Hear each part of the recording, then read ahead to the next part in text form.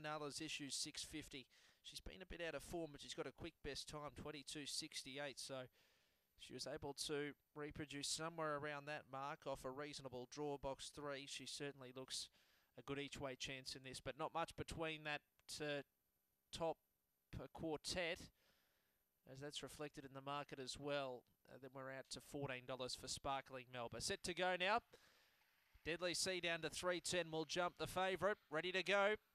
Racing, Deadly Sea jump midfield. Pace from Burnt Snags, who's driving forward. And a couple find trouble here. Deadly Sea shuffle backwards. Little Lacey's found the front now. Deeper out, Cake is Bad is quickly circling. Then came Sparkling Melba. Next then Kayak, followed by Burnt Snags.